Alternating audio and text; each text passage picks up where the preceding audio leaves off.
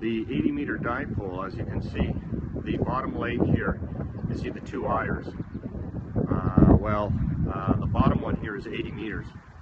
That's the one that I just did. There's the feed point right there. And as you can see, the top one is 40 meters that runs basically to the end of the pole here.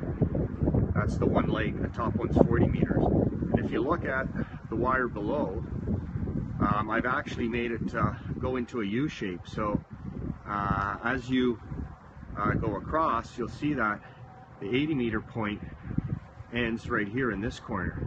Again, I'll swing by slowly.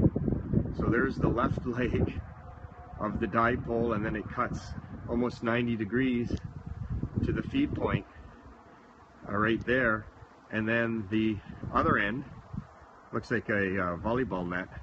The bottom one goes to the other corner like so, and then cuts 90 degrees from the metal section right there, as you can see it.